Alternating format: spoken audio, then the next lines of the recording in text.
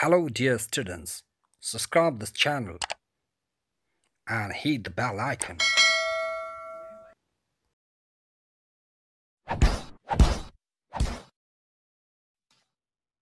It's a deep request from my side to all my viewers to subscribe Dr. Biswarup Roy Chaudhary in YouTube. Just subscribe him and watch his videos for your health, your parents' health, your relatives' health, as well as your friends' health. Here in our life, we have to find out right person. So, of course, Dr. Biswarup Roy Chaudhary is right person for your life. I think that nothing is more than humanity. Save humanity at first. So please subscribe, share, and like his channel, Suraj Bhatt. Hello, all my dear students. It's Mr. Suraj once again for you to help. Today I have brought a short thriller story from the book The Heritage of Woods, which is The Telltale Heart by Edgar Allan Poe.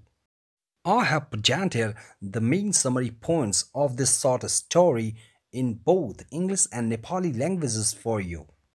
I would like to request all of you to copy all these important points into your note copies to secure fine marks in your NEB board examination. Edgar Allan Poe's The Telltale Heart in Nepali. Presenting for you main summary points. The Heritage of Woods, Class 12, HSCB NEB Board. Let's start. The Telltale Heart. गोप्य कुरा बताउन खोज्ने मुटु. This thriller short story, The Telltale Heart, has been written by Edgar Allan Poe, an American short story writer and critic. यो डरलाग्दो संक्षिप्त कथा गोप्य कुरा बताउन खोज्ने मुटु अमेरिकन संक्षिप्त कथाकार र आलोचक एडगर एलन पोद्वारा लेखिएको हो. This short story was first published in the year 1843. यो संक्षिप्त कथा प्रारम्भमा सन् 1843 मा प्रकाशित भयो. When the readers read this story for the first time, they got extremely terrified. प्रथम पटक जब पाठकहरूले यो कथा पढे, तिनीहरू ज्यादै भयभीत भए. This story is mainly about two people, an old man and a young man. यो कथा मुख्यतया दुई जना मानिसहरू बारे हो, एक जना बुढो मान्छे र एक जना जवान मान्छे. The main narrator of this story is the young man himself. यस कथाको मुख्य वक्ता जवान मान्छे स्वयं हो. Here, both the narrator and the old man are unnamed. यहाँ वक्ता र बुढो मानिस दुवै जना नामविहीन छन्.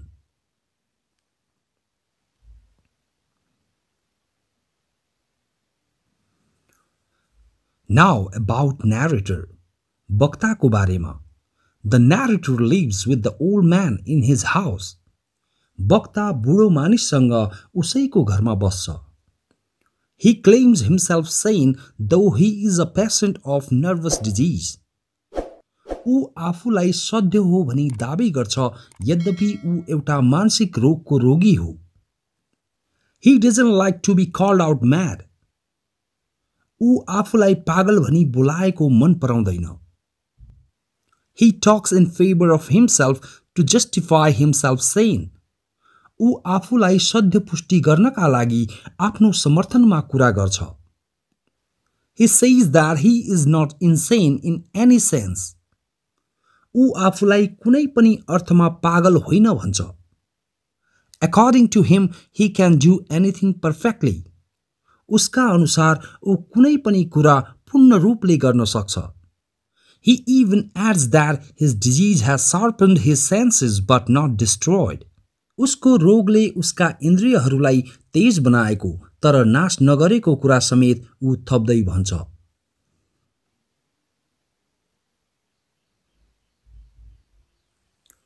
According to him, a madman cannot tell the whole story so calmly as he does. उसका अनुसार एउटा पागल मान्छे पूरै कथा ऊ जस्तै शान्त पाराले भन्न सक्दैन. Among his sense organs, his sense of hearing is quite acute and above all. उसका इन्द्रिय अङ्गहरूमध्ये उसको सुन्ने इन्द्रिय निकै तेज र सबैभन्दा माथि छ. He claims that he can hear all the things in the earth and in the heaven. ऊ पृथ्वीमा र स्वर्गमा सबै कुराहरू सुन्न सक्छ भन्ने कुरा दाबी गर्छ. Not only this, he claims to hear many things in hell. यति मात्र होइन, ऊ पातालमा धेरै कुराहरू सुन्ने दाबी गर्छ. He is oversensitive with varieties of skills. ऊ अति संवेदनशील साथै अनेकौं खुबीहरू भएको छ. Apart from his disease, he is a clever, skillful, quiet and careful actor. आफ्नो रोग बाहेक ऊ एउटा चतुर, सिपालु, शान्त र होशियार अभिनयकर्ता हो. To justify himself saying, he has related his murderous story to all the readers. आफूलाई सध्य पुष्टि गर्नका लागि उसले आफ्नो घातक कथा सबै पाठकहरूलाई बताएको छ.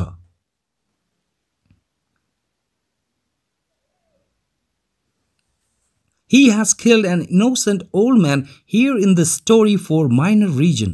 उसले यहाँ यस कथामा एकजना निर्दोष बुढो मानिसलाई सामान्य कारणका लागि मारेको छ. The narrator hates old man's eye so much. वक्ता बुढो मानिसको आँखालाई ज्यादै घृणा गर्छ. The old man has a problem in his eye. बुढो मानिसको आँखामा एक समस्या छ. Due to this eye, he gets killed brutally by mad narrator. उहाँको यो आँखाले गर्दा उहाँ पागल वक्ताद्वारा निर्ममतापूर्वक मारिनुहुन्छ.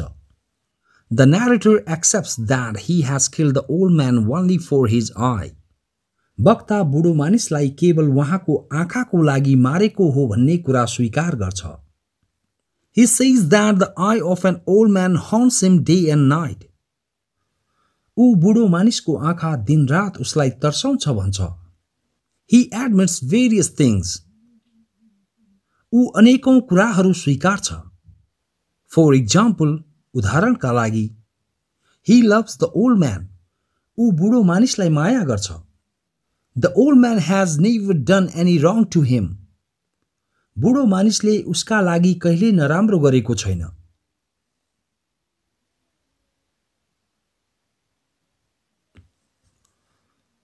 The old man has never insulted him. बुढो मानिसले कहिले नि उसको अपमान गरेको छैन. There is no any object or person behind killing him. बुढो मानिसलाई मार्नुको पछाडि कुनै वस्तु वा जोश छैन. He hasn't killed the old man for his treasure, gold. उसले बुढो मानिसको खजाना अथवा सुनका लागि बुढो मानिसलाई मारेको नि होइन. There is one and only reason, which is old man's eye. कारणहरू मध्येको एकमात्र कारण बुढो मानिसको आँखा हो. According to the narrator, the old man has a vulture pale blue eye with a film over it. वक्ताको अनुसार बुढो मानिसको आँखा एक फिक्का पहेँलो नीलो रङको गिद्धको जस्तो छ जसमाथि एक परत छ. Whenever old man's eye falls upon the narrator, his whole body's hot blood turns cold. जहिले पनि बुढो मानिसको आँखा वक्तामा पर्दछ, वक्ताको शरीरको सम्पूर्ण तातो रगत चिसो भई आउँछ. He behaves quite well with the old man while talking. ऊ बुढो मानिससँग बोल्दा निकै राम्रो व्यवहार गर्छ.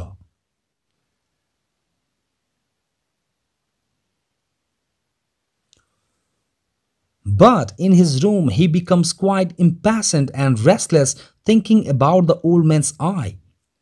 तर आफ्नो कोठामा ऊ बुढो मानिसको आँखाबारे सोची निकै अधैर्य र बेचैन हुन्छ. To get rid of the old man's vulture's eye forever, he plans to kill the old man. बुढो मानिसको गिद्धे आँखाबाट सदाभरको लागि छुटकारा पाउन ऊ बुढो मानिसलाई मार्ने योजना बनाउँछ.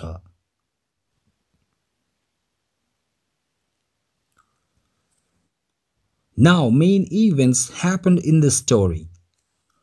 कथामा घटेका मुख्य घटनाहरू. To kill the old man, the narrator went to old man's room along with his lantern during midnight time for 8 nights. बुढो मानिसलाई मार्नका लागि वक्ता मध्यरातको समय बुढो मानिसको कोठामा आफ्नो लालटिन बत्तीसँगै 8 रातहरू गयो. He became failure for 7 nights, but he did his job done on the 8th night. ऊ 7 रातहरू असफल भयो, तर 8औं रातमा उसले आफ्नो कार्य पूरा गर्यो. On the first midnight, he went there quite stealthy. पहिलो मध्यरात ऊ निकै चोरी छिपे त्यहाँ गयो. He opened the latch of the door gently. उसले ढोकाको चुक्कुल सुस्तरी खोल्यो. He opened the door slowly and quietly put his head inside the room. उसले बिस्तारै ढोका खोल्यो र आफ्नो टाउको सुटुक्क कोठाभित्र पसायो. He quietly turned the lantern on with light. उसले हलुका प्रकाश साथ शान्त पाराले आफ्नो लालटिन बत्ती बाल्यो.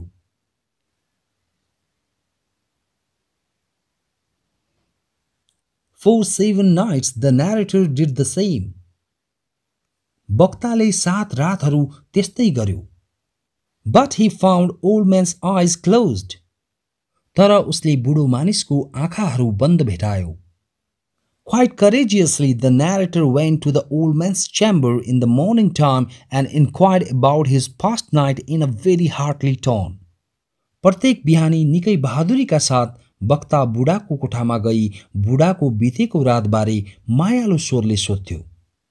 On the 8th night, he went to the old man's chamber with the same brutal intention. 8औं रात ऊ त्यही निर्दयी मनसाई बोकी बुढा मानिसको कोठामा गयो. He did a mistake that time. त्यो समय उसबाट एक गल्ती भयो. While turning his lantern on, his thumb happened to touch tin fastening. आफ्नो लालटिन बत्ती जलाउँदै गर्दा उसको बुढी औँला बाँधेको टिन छुन पुग्यो. The noise made the old man wake up in his bed. त्यो आवाजले बुढो मानिसलाई आफ्नो ओछ्यानमा बिउझाइदियो.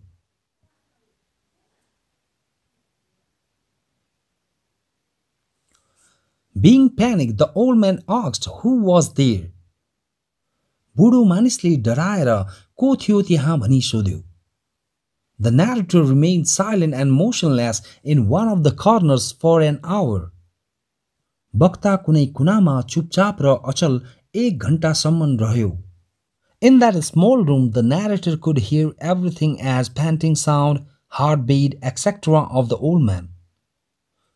त्यो सानो कोठामा वक्ता प्रत्येक कुरा सुन्न सक्थ्यो, जस्तै बुढाको श्वासमा गरेको मुटुको धड्कन इत्यादि. The heartbeat of the old man grew faster and louder. बुढा मानिसको मुटुको धड्कन तेज र चर्को हुन थाल्यो. The narrator became worried, thinking that the neighbors would hear old man's loud heartbeat. वक्ता छिमेकीहरू कतै बुढा मानिसको जोडको मुटुको धड्कन सुन्छन् कि भनी चिन्तित भयो. During that time, the old man was quite afraid. त्यो समयमा बुढा मानिस निकै डराएका थिए.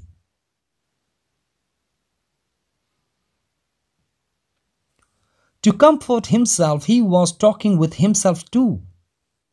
आफूलाई आराम दिलाउनका लागि उहाँ आफूसँग नि बोलिरहनु भएको थियो. The heartbeat sound of the old man made the narrator more aggressive. बुढा मानिसको मुटुको धड्कनको आवाजले वक्तालाई झन रिस उठायो. The narrator turned the lantern on and aimed the beam straight towards the old man's eyes.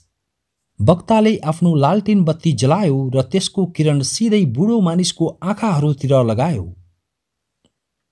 As he saw the old man's eyes, he yelled loudly, being furious.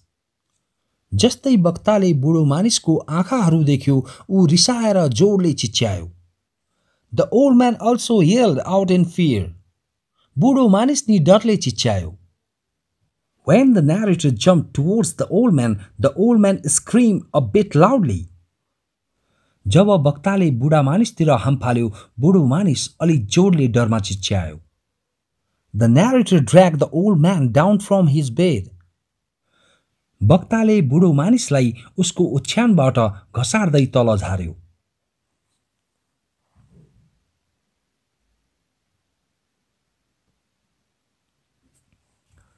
He lifted the heavy bed and pressed the neck of the old man with it.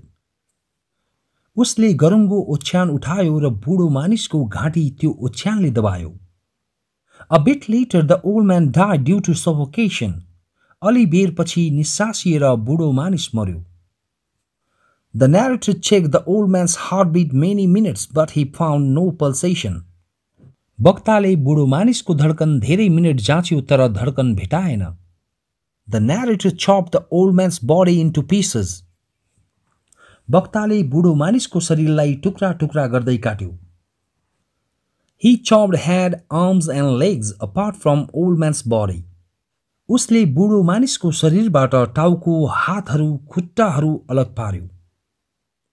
He took out 3 wooden planks from that chamber's floor. उसले त्यो कोठाको भुइँबाट 3 वटा काठका फ्ल्याकहरू झिक्यो. He hid the body parts inside the wooden planks. उसले बुढो मानिसका शरीरका अङ्गहरूलाई काठका फ्ल्याकहरू मुनि लुकाइदियो. After that he cleaned the spot. त्यसपछि उसले त्यो ठाउँ सफा गर्यो.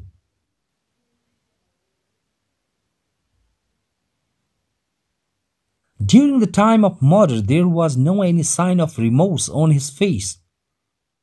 त्यो घातक कार्य गरिरहेको समयमा उसको अनुहारमा पश्चातापको कुनै संकेत थिएन. He seemed so happy instead. त्यसको सट्टामा ऊ ज्यादै खुसी देखिन्थ्यो. The narrator finished his task during 4 o'clock morning time. वक्ताले आफ्नो कार्य बिहानको 4 बजेतिर सक्यो. He heard the doorbell ring a bit later. अलि बेर पछि उसले ढोकाको घण्टीको आवाज सुन्यो. When he opened the door, he found 3 policemen standing outside. जब उसले ढोका खोल्यो, उसले 3 जना पुलिसहरू बाहिर उभिरहेको भेटायो. The police informed the narrator that the neighbors told them that they had heard a yell from the house. पुलिसहरूलाई छिमेकीहरूले घरबाट चित्कारको आवाज सुनेका थिए भनी बताएको कुरा पुलिसहरूले वक्तालाई सूचना दिए. The police wanted to check inside the house if something bad had happened. पुलिसहरू घरमा नराम्रो घटना घट्यो कि भनेर जाँच्न चाहन्थे. The narrator welcomed them inside the house. वक्ताले तिनीहरूलाई घरभित्र स्वागत गर्यो. He informed them about his own wreck in dream and also about the absence of the old man in the country. वक्ताले पुलिसहरूलाई आफूले नै सपनामा चिच्याएको र गाउँमा बुढो मान्छेको अनुपस्थिति बारे पनि जानकारी दियो. The narrator took them to every nook and corner of the house. वक्ताले तिनीहरूलाई घरको प्रत्येक कुना काप्चामा लग्यो. He took them to the same chamber where he had hidden the corpse of the old man. उसले तिनीहरूलाई त्यही कक्षमा लग्यो जहाँ उसले बुढो मानिसको लास लुकाएको थियो. He also showed them the treasure of the old man. उसले तिनीहरूलाई बुढो मानिसको खजाना पनि देखायो. He cordially asked them to sit on the chairs. उसले एकदम मिलनसार तरिकाले तिनीहरूलाई कुर्सीहरूमा बस्न भन्यो. The policeman did not suspect any wrong there. पुलिसहरूले त्यहाँ केही गलत भएको शंका गरेनन्.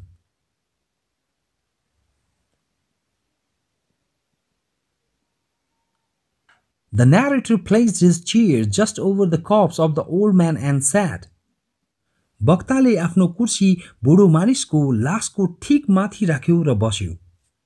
The policeman kept on talking with the narrator with smiling faces.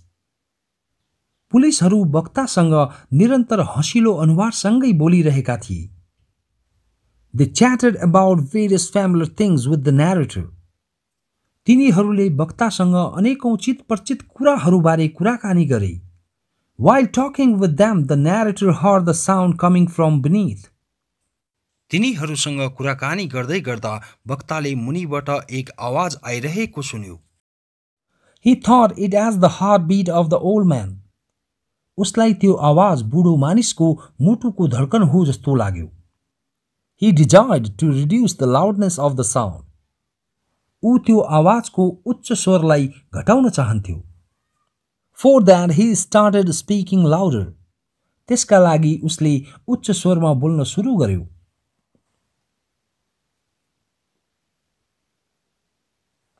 He felt the sound growing much and the smile of policeman at the smile of mockery.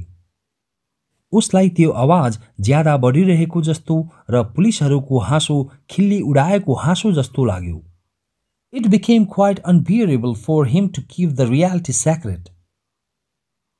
उसलाई वास्तविकता गोप्य राख्न निकै असह्य भयो. He thought it better to confess the crime than to hide. उसलाई अपराध लुकाउनु भन्दा स्वीकार्नु सही लाग्यो. Eventually he confessed his crime. अन्तिममा उसले आफ्नो अपराध स्वीकार गर्यो.